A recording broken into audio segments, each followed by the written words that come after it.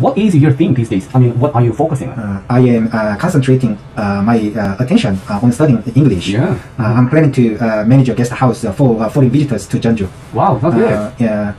I wanna share our beautiful cultures with them. What will be organized by you? Do you have any special excursion plan or something? I have thought about that, but the plans are not made concretely. Concretely. In detail. Yeah. In detail. Yeah. Okay. So the most important thing is my English capacity.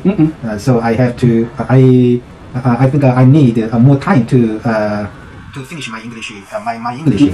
During the time, I will gather more materials about the guest house. After that, I'm gonna make a plan more in detail. Okay. Yeah. I'm sure that you will be very successful with your future business.